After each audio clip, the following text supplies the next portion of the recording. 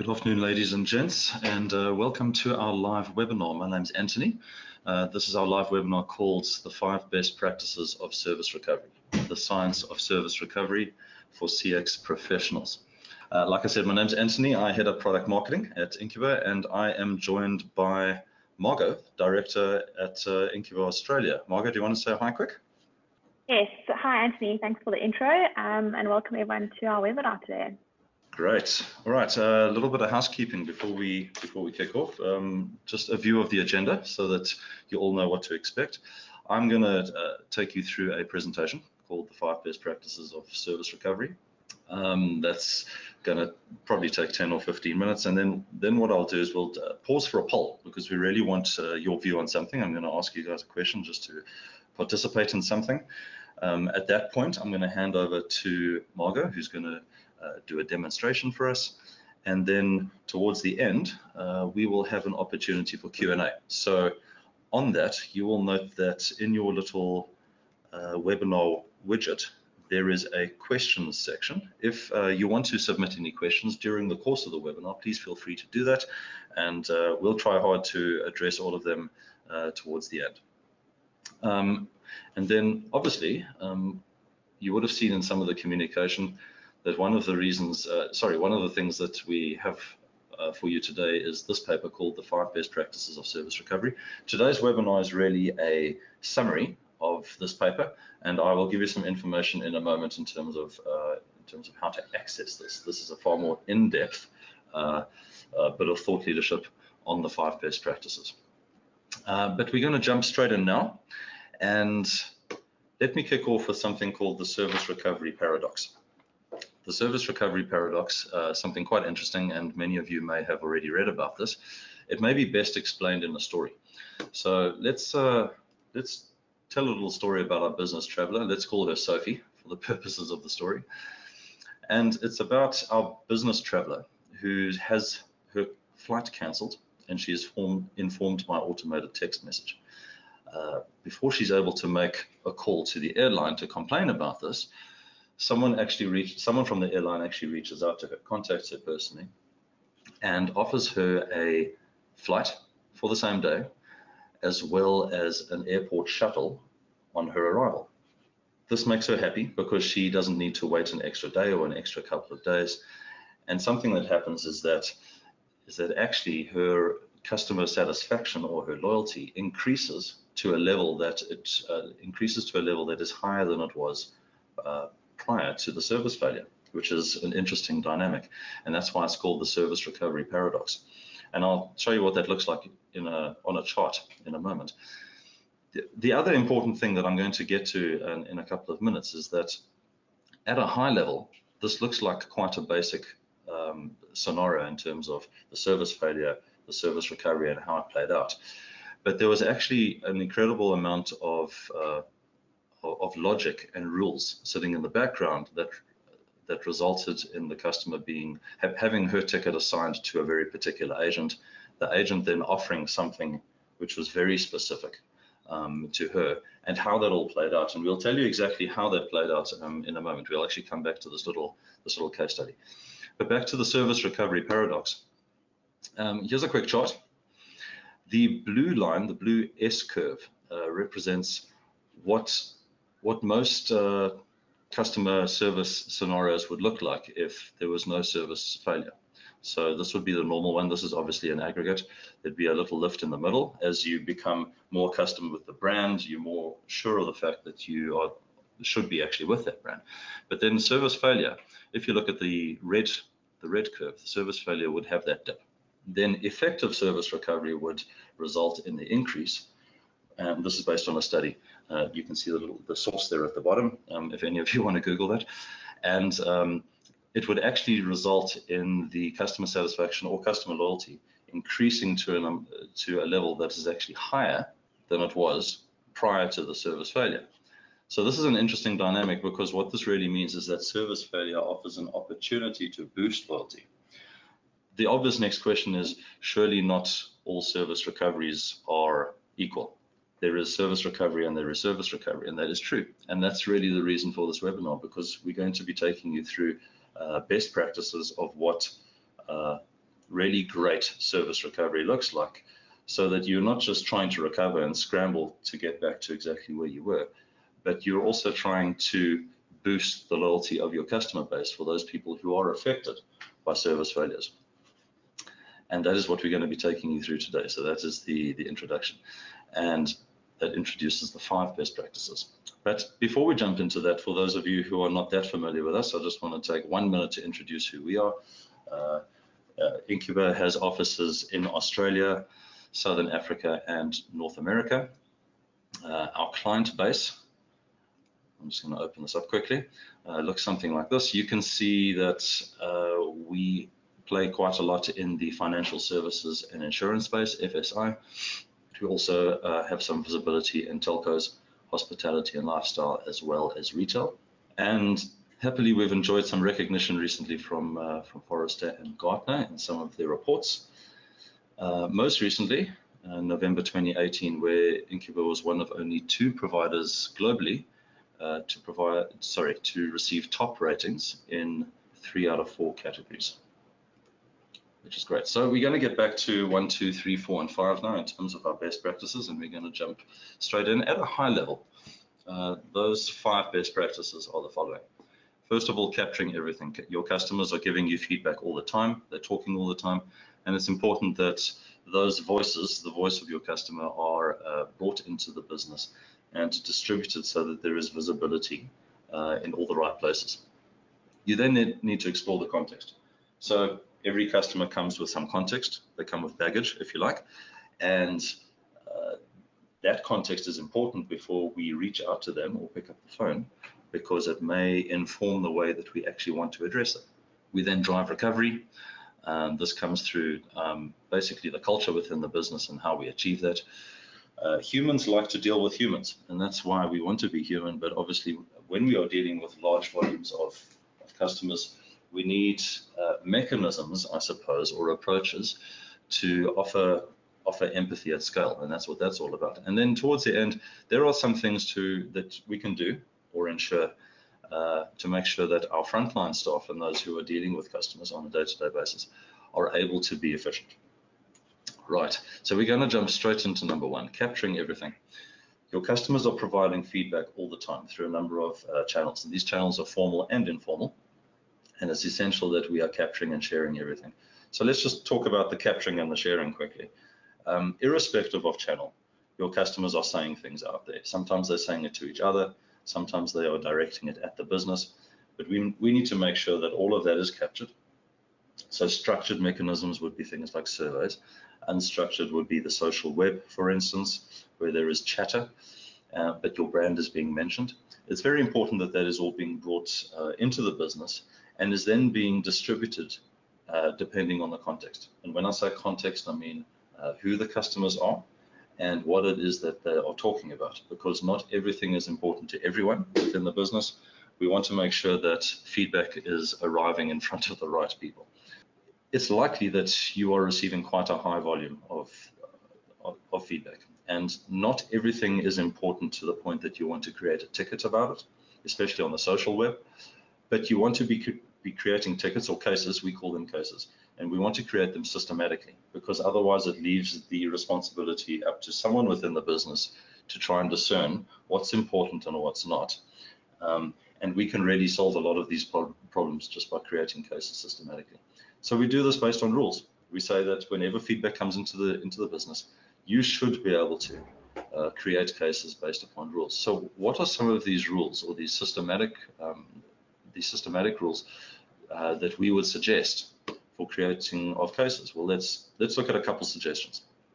Quantitative and qualitative feedback. So I've already mentioned a survey example. You may want to set up a rule that says every time someone receives a survey and gives us an NPS rating which is lower than 7, for instance, or 8, let's create a ticket and assign it to that part of the business. That way there's visibility in real time. Themes and sentiment. So through text analytics, whenever there is verbatim information coming back at you, so open-ended feedback, unstructured feedback, we want to be able to text analyze that feedback and extract the themes and the sentiment. so that we can see immediately that people may be talking about the billing process or they're talking about the onboarding process, and you can do this systematically. And then based on that, you can also assign these cases or create these cases and assign them systematically. Things like engagements. So this will speak more to your marketing and your marketing team, but your marketing team are putting out communications all the time. They are upselling, cross-selling, general brand awareness, and your customer base are either responding or not responding to those things all the time. And that activity or lack of activity might be important enough that you would actually want to create a case and create visibility about that. Right, I think I've got a couple more. So in terms of systematic, let's look at number 4 there. So customer journeys. What we mean by that, and we're not going to talk too much about customer journey management today, but a customer journey is really a sequence of touch points. So as customers are navigating your touch points and going from your branch to your call center to your mobile app, there may be certain sequences which are more important than others. So for instance, you may see that as a customer is trying to achieve their goal, they have to call the call center 3 times in order to achieve that, or even more than that. That sequence should be able to trigger a rule, which then triggers a case, so that someone is informed that a customer is stuck in a loop, they're not progressing, there's recursive behavior going on, and we create visibility about that. And finally, third-party solutions. You've obviously got your call center applications, you've got other applications within the business, and you might want to use certain scenarios on those in order to ensure that cases are created. So what we've been talking about now is we've been talking about systematic case creation, but obviously there on the right-hand side as well, we would recommend that you're able to create cases manually as well, because at some point the phone is going to ring or a fax is going to arrive, if that's even still possible, and someone might have something to say which is important, and you need to elevate the importance of that thing and create visibility within the business. And so you really need some mechanism to create cases manually as well. Right, we're going to jump to number 2, which is exploring context. So context is king. Your customer arrives with very certain context, and what we really want is we want a view of the customer that gives us a sense of that context, so that we can, so that the consultant within the business can really approach them appropriately. So every customer has a unique context, and I mean, we would suggest that there are at least the following categories when it comes to customer context, and we would hope that you would have visibility of these particular things when you approach them. So a single view of the customer. Number 1, the high-level details that you would expect to see of a customer. So it would be largely their preferences, their contact information. It's very high-level information. It gets a little bit more. It gets a little deeper as we get into number 2 and onwards. So, for instance, understanding their case history. We now have a fresh case for this customer for a new scenario. But what if there's a case history which speaks to this, or another unresolved case, for instance? We actually want to see this kind of, and this really wouldn't just be about cases. It would be about things like maybe they completed a survey last year or last month and they had very particular things to say. We'd want access to this information as well. So that's understanding the case history and interaction history. It's a historic view. Number 3 would be touch point activity. So which of your channels or touch points have the customers been touching recently? Have they been on your website? Have they been at your branch? If we can provide, if it's possible for the business to access a longitudinal view of the path that the customer has been taking in order to achieve particular things, and it'll give you a sense of where they are operating and what's important to them. And ultimately, sentiment and themes. So I'll take you back to the story of Sophie in a little bit, our business traveler. But she had very particular things that were important to her. We might want a view of a customer that says, actually, this customer is very concerned about our product range, or is very concerned about convenience. And we'd want to see her sentiments curve over a period of time to understand where she is and what's important to her. And we do that through text analytics in order to extract these important themes. A few things that we would suggest about this context of the customer is that it really should be available almost anywhere within your platform. So anywhere that the customer's name pops up, basically, and that could be on a case, it could be on a survey response, we want to be able to hyperlink through to that customer profile, so that we can see their interaction history and all the other things that I've just spoken about. During the course of a relationship between a customer and a business, there are obviously quite a few documents that get exchanged, and we would want a lot of those documents to be grouped around the customer profile, so that we can see what has been shared by whom, what is important, and there's always, there's a record of exactly what has happened. And then, I mean, just an obvious point there at the bottom is that wherever there's a gap and we need to actually reach out, we need to have the ability to reach out to that customer in real time, usually through something like an email or a text message, and just engage them, ask for certain information that we're missing, but make sure that that thread of communication is always bundled around the view of the customer as well, so that next week, when something else pops up, an agent on that side would be able to see that a particular conversation was had this week, and nothing is lost. Right, let's jump to number 3, driving recovery. Many servicing issues can be relatively simple to resolve, but our processes and mechanisms really need to be able to accommodate quite complex customer scenarios as well. Many of you will be in large businesses where you have a long list of products and services, as well as quite complex customer view scenarios, because customers are sometimes split across different systems, or the view of the customer. And this is why we need a degree of intelligent functionality in order to address all of this. So when it comes to the actual cases and the resolving of the cases and making sure that cases show progress and are resolved, we differentiate between two different roles. And the two different roles are owners and assignees. And what happens is that assignees really have to do the work on the case. They need to gather the information, they need to contact the customer, and they really need to make sure that the case is closed and that the customer is satisfied with the resolution.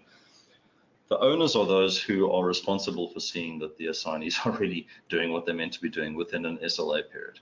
Now, why this is important is because, as you would know, we sometimes see indiscriminate passing around of cases between agents, but this will ensure that owners are making sure that the assignees are doing the work that they have to do, and that it's not reaching an SLA period. When it does reach an SLA period, then what happens is there'll be an escalation, and typically what would happen then is a supervisor would be included, and there would be greater visibility and interest in that particular thing.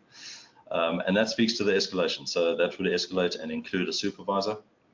And then what's also important is there on the right is understanding failure and recovery. So there is all this activity within your business. There is the feedback arriving, there are the cases that are being created, and then there is the service recovery activity which is happening. And you would want a view of how well you are doing within the business. So we would suggest some of the following things. So you would likely want the following kinds of views: a root cause analysis. So what are the reasons for service failure? Why are we even getting tickets out there in the world? What are these things that are going wrong? Service failure hotspots. So where in the business is this happening? By division, by channel, by product perhaps. Recovery and escalation times per service area. So which team is actually recovering the fastest, or which ones are escalating because they're reaching their SLA periods. And then your backlog management, which is really a view of your queue by area, your servicing queue by area. So that's driving recovery. So let's talk about being human. So customers need to be assured more than anything else that they have been understood. And our tools and approaches really need to ensure that this is possible, and that we are empowering our consultants to deliver empathy at scale, which is something that we talk about quite a lot. And delivering empathy at scale is something that is possible when you have a reliable view of the customer, and that view of the customer is accessible to your rules engine, so that you can really engage at scale appropriately. So let's talk about a few things. So keeping customers updated.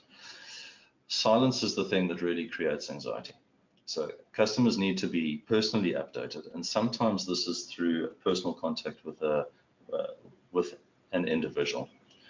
But sometimes it is also a a brand-powered engagement or a automated engagement. So there are two sides of this.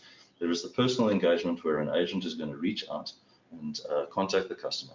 But then we also need to be able to do triggered engagements. So this would be a notification. It would be something informing the customer that something has progressed or another consultant has been assigned. And in all these cases, we need to be able to leverage the context. This speaks back to the single view of the customer. Everything that we have learned about the customer in our relationship with them, which is their context, needs to be available so that we can systematically engage them appropriately.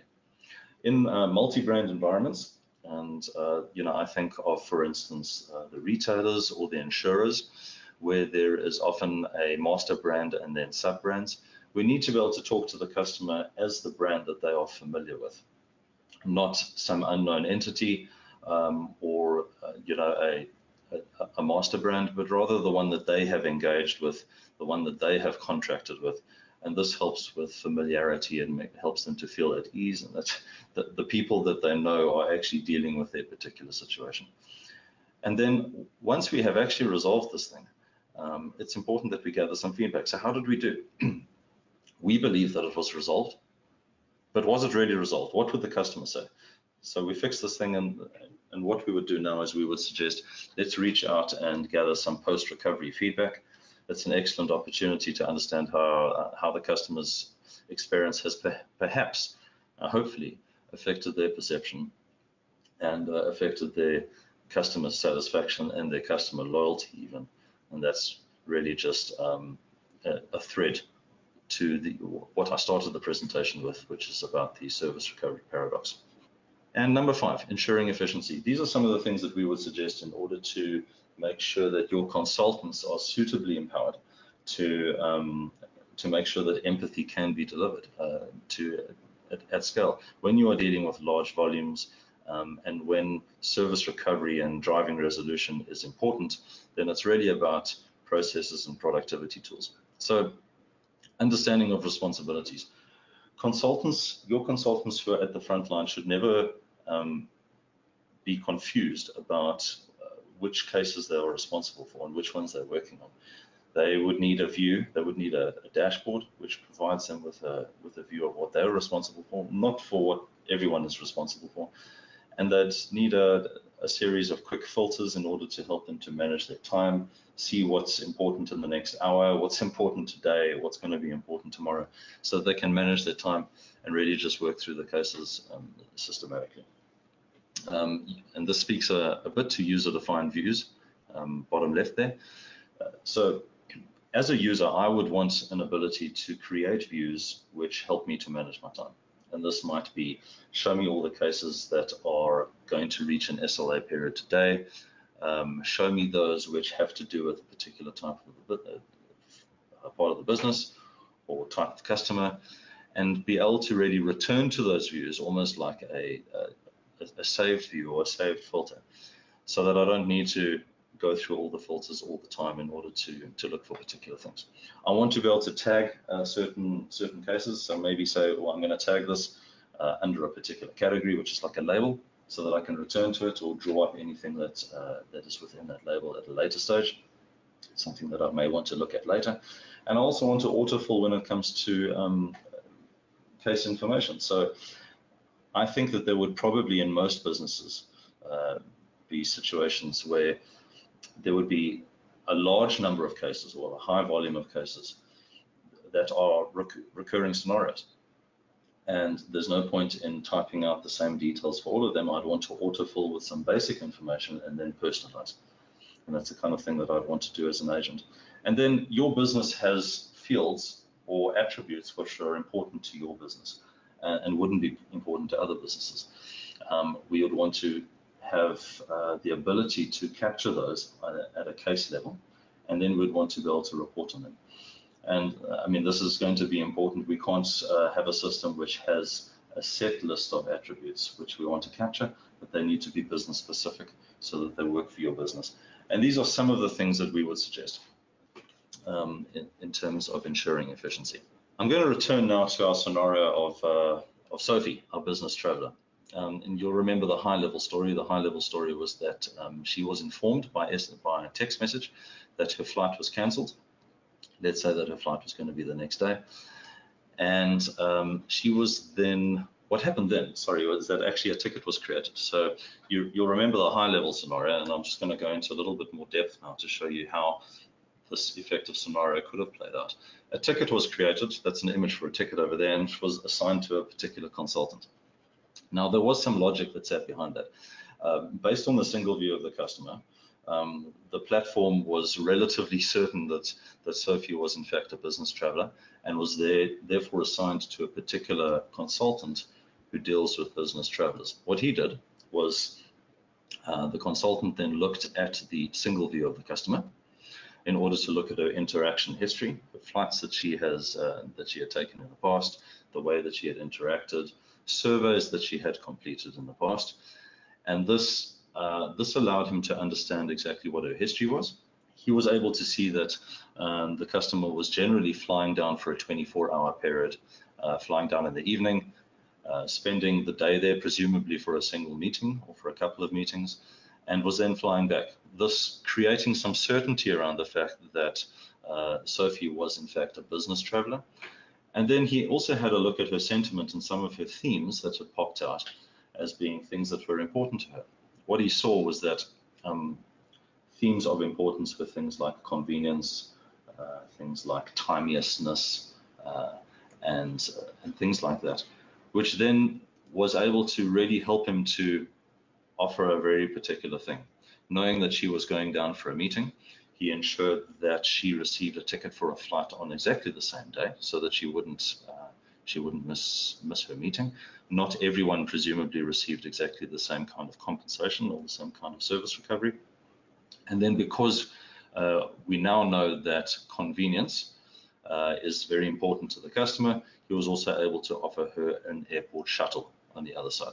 So as you can see, unlike when I first introduced the storyline, which may have seemed a little bit random, you can now see that there was some reasoning and some logic that went behind what was going on, and she was offered very particular things, and the service recovery was quite specific to her because of the information that was made available.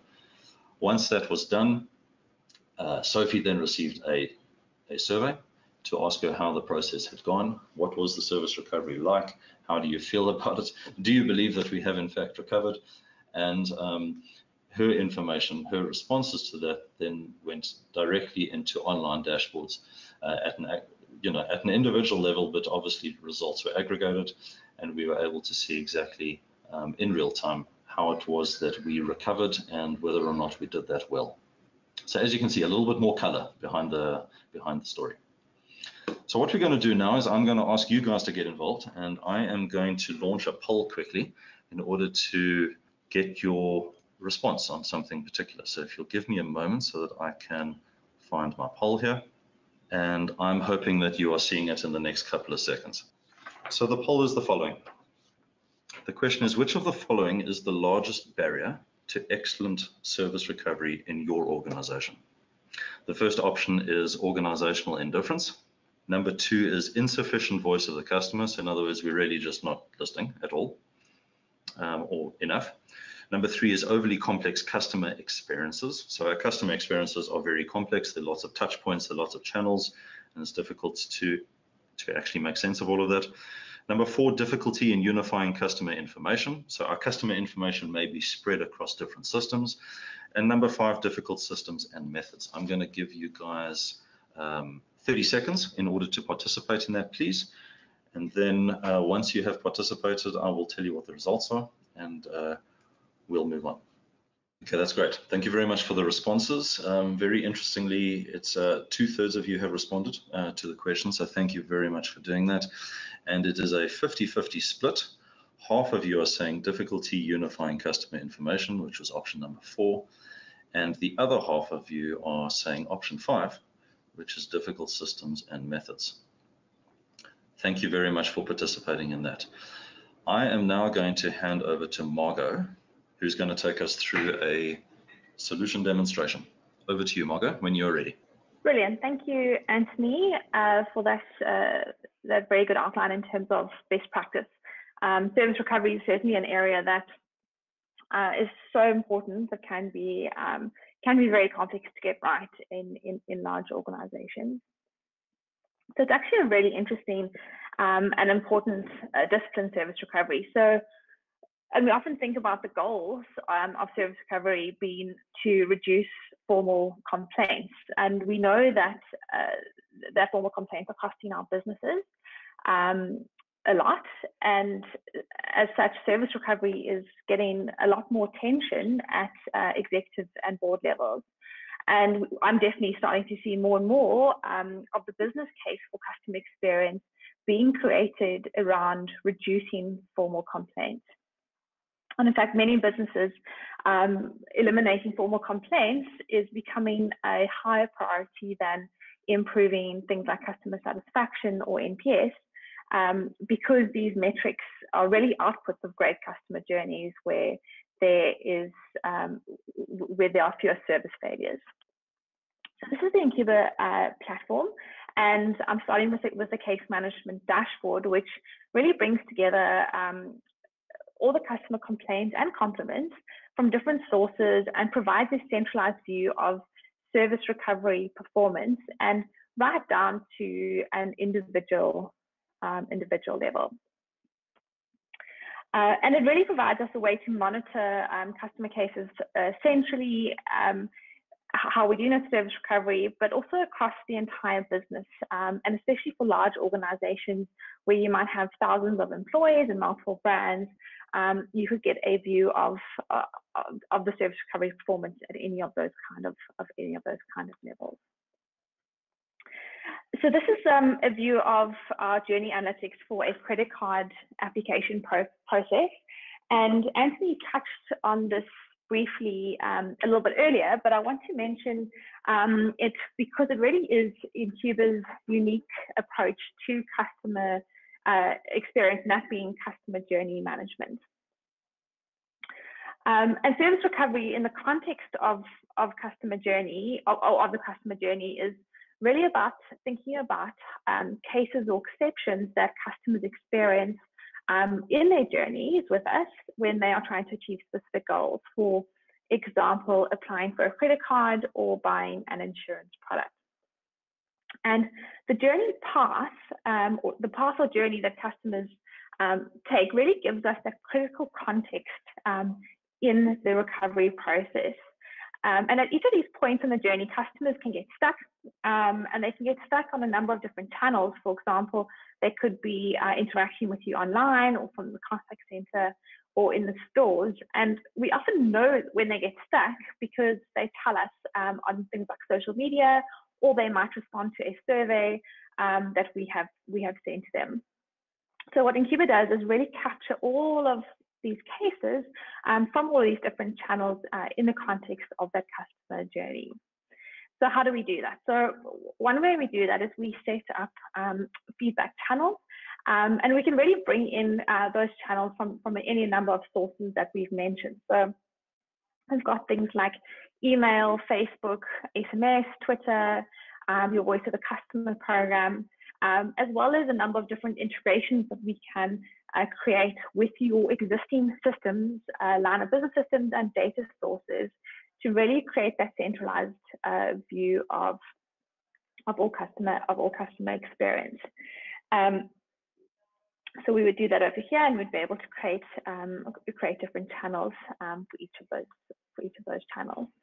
And what happens is that all the customer data or feedback flows through into the platform in real time, as you can see in this home feed over here. And all of this is passed through the Incuba text analytics engine to provide important themes and sentiment, which gives us that context to support in the service recovery process. And we could create, at this point, specific audience-specific lists to give visibility of inbound customer feedback to different people in the organization. But when it comes to service recovery, the next thing we need to really think about is what constitutes a negative customer experience, and what are the rules that we need to create a specific case on. So we have this tremendous amount of flexibility and extensibility in terms of the types of rules that we can use. I'm not going to go through all the technicalities, but it's very easy to set up different lists or different rules at a quite granular level based on all kinds of things. For example, we can have things like sentiment rules, which would be very useful on social media and unstructured text. And we can also have rules that we would be able to build on specific customer questions and any other kind of data. We could create any number of combinations of different rules, which would then give us a flexibility to turn a piece of feedback into a particular case. What we can also do is define who is responsible for specific service recovery scenarios, so that we can scale and automate the service recovery process, and we can do that through these rule-based these types of rules. So as customer feedback is captured across the channels, these rules are automatically applied, which determines what becomes a case, which could be a complaint or could be a positive compliment, for example, as well. And the customer cases then land over here for action. Importantly, as a case is created, an automated notification is sent to the person responsible for recovery or acting on it. And each user, when they come through here, would be able to see the items specific to themselves. And we can also set up permission to enable people to see the other items or cases within their particular team or across all items in visibility.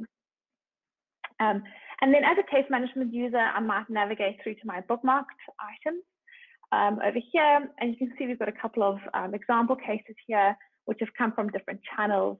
This is a case that's from an email source, from a survey source, Facebook, and this is a manually created case which would be able to be created, for example, from the top right hand corner over there. So if we look at this case over here that's come from Charlotte, we might want to first have a look at the survey and the feedback that she has completed. And we can see that she's, from the feedback and sentiment, that she's had a pretty poor experience with the claims process. On the right-hand side here, I can also pick up important context about her things like her policy number and her particular claim and what was that about. So trying to build up a really good view in terms of what Charlotte was all about. I can also navigate through to the Incuba single view of a customer, and I can see a whole lot of information around Charlotte. So I can see her contact information to make contact with her, but I've also got all of this context and all of this information about Charlotte and these attributes.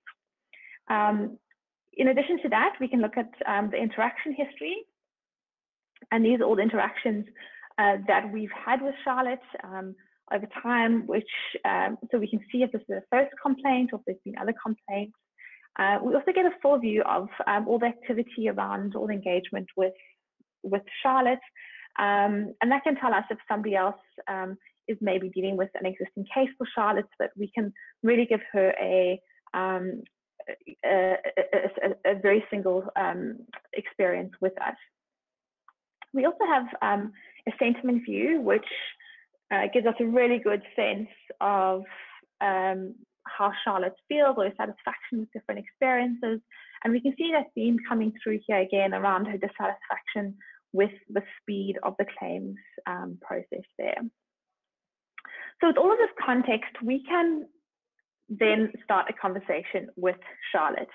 And this might be, or usually maybe a call directly to Charlotte, but it could also be an email sent directly from the Incuba platform. And I'll talk a little bit about how we can also have some really smart automated emails using things like machine learning to scale our responses. But say, for example, as an agent, I could interact directly with Charlotte. And what's very useful there is that by keeping the customer conversation all in one place, we can easily manage handoffs and ensure that Charlotte has had a consistent and coordinated service recovery experience with us. So we come back to our cases over here, to our case details. I can then really start to capture the conversation notes that I've had with Charlotte about her case. But I can also start to share this case or share actions that related to this case with other people in the business, for example, a claims assessor. Finally, once this particular experience has been resolved, I can capture the outcome and close off the case. And then I could move on to the next case that is assigned to me, or from my case dashboard, which makes it really, really easy and efficient for users to navigate and use. I'll talk a little bit about escalations and SLAs as well.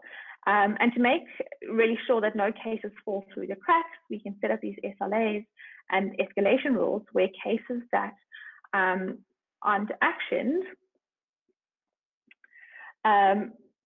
the where cases aren't actioned within a certain time limit, and are escalated to a supervisor or a manager. So in that case, a notification would be sent to that supervisor or manager, so that the case can be dealt with by somebody else. And this is really important in ensuring that cases don't ultimately become formal complaints. Anthony mentioned a little bit around the two versions of the Incuba case management. So we've got a standard version as well as a pro version of Incuba case management. So I'll touch on a couple of those features as well. So with Incuba Pro, what we can do is completely customize the case attributes and the workflow, which is something that you might have been thinking of as we went through the presentation and demo, which is often required for larger, more complex kind of organizations. And we would do that over here. We could set up all the different case attributes. And then by doing that, you can make it very specific to an area of your business. And this is how we do it over here. We can also use what we call autofills, which is quite a nifty feature in that it allows us to create macros which support us when we're dealing with large volumes of cases, which could be specifically around a similar thing. And there's a whole lot of different types of macros that we can create to be able to autofill and automate a lot of the case resolution and the service recovery process, which is really powerful for driving efficiencies and scale. We can also set up automated engagements based on any number of different rules. These can all be set up from the Incuba platform. And we could also, part of that, we could also have a post-case survey, and which is really like it's really a powerful tool in terms of leveraging what Anthony was talking about around the service recovery paradox. And we know that customers who have had a negative experience, but that experience is effectively turned around, are more loyal than customers who have had a neutral experience. And we can assess that through a post-case survey, and we can set that up with a number of different rules. I'd like to just zoom out again and think about what we are trying to achieve with effective service recovery. We ask these questions: are we improving the customer experience through the service recovery efforts across the organization? Are we resolving customer issues effectively? Are we reducing or eliminating formal complaints? And what is the cost benefit to the business of doing that? And I'll come back to just to wrap up around the case dashboard, which really provides this visibility and a way for us to manage customer cases across multiple channels and have people across the organization resolving customer issues in a very highly coordinated and effective way. So that really wraps up the demo part of the webinar. If you are keen to see more, please do reach out to me I'm based in Sydney and would love to meet up and take you through this in more detail. So I will hand back to Anthony now. That was brilliant. Thank you so much, Margot. Well, wonderful storyline, wonderful context. It really helped us to, I suppose, visualize what it was that I was talking about quite theoretically. So thank you for that. Ladies and gents, I just want to take a quick moment to tell you about that which I mentioned right up front, which is our paper, the 5 best practices of service recovery. It's quite an in-depth paper, and it is, like I said, it has a lot more detail than what you are hearing today. So I really want you guys to grab this. If you look at your little webinar widget, there is a section there called handouts. There's a single document in there, and that's where you can go and download this. Of course, if you have any trouble to grab this right now, please reach out to us, either myself or Margot, and we'll make sure that you get it very quickly. But please go and grab that now. And there have been 1 or 2 questions. I'm just going to quickly check and see if there have perhaps been any fresh ones. But yeah, Margot, let's wrap up with a couple of questions that have come through in the Q&A. So thank you to those of you who have sent something through. We're just going to address 1 or 2 of these questions now before we close. The first one is from Bradley. Bradley, thank you for this one. The question is, we're an insurer and our view of the customer is complex and often incomplete because of the variety of products and services that we have. So based upon this, what's the best way forward in terms of service recovery? Margot, do you want to have a go at that? Yeah, and I think that's a really good question. And I think these are the challenges why it's so important, really that drives why it's so important to have an effective service recovery system that you can scale across the business. And really why we have put so much thought into the best practices that are needed. And when we start to think about like what the Incuba platform does is that we are able to stitch together everything that we know about the customer, and then, as I've showed you in the demos, present that in a very easy way for employees and people in the organization to understand that customer context, but also to empathize with them. So we make it look quite easy, and it really is set up to be able to hook into your existing systems and data sources to be able to enable that. Great, thank you, Margot. A second question, and I think we're going to land with this one, the second and final question. Thank you, Lisa, for this question. We have a large customer base and it can get quite busy. Is it possible to actually anticipate service failure? Absolutely, but I believe that you can only start to anticipate service failure when you have got a system that is in place, that is coordinated, that is well designed and well structured. And it's really one of the fundamentals with a journey approach to service recovery. And when you start looking at the journey paths, you can definitely straight away start to see the common negative paths, which are definitely the most well-trained and often more well-trained than the desired paths are. So first of all, we can start seeing those, but as we get more data and we understand these paths, there's huge advancements in terms of machine learning, and not even very complex, but you can use quite simple models to start anticipating the service failures well ahead of time. And that's exactly the mind space and where we want to be in terms of service recovery. That's great. Thank you, Margot. So we'd just like to thank you for your time today. We've really enjoyed this. We appreciate you and we appreciate your time. And this has been a lot of fun. So thank you very much. Margot, would you like to wrap up with us before we close? Absolutely. Thanks everyone for joining. And thank you, Anthony, for sharing those best practices. As mentioned, I would love to connect with you. I'm based in Sydney, so please do reach out if you'd like to have a coffee or chat or get some more information about what we're doing with this. Thank you.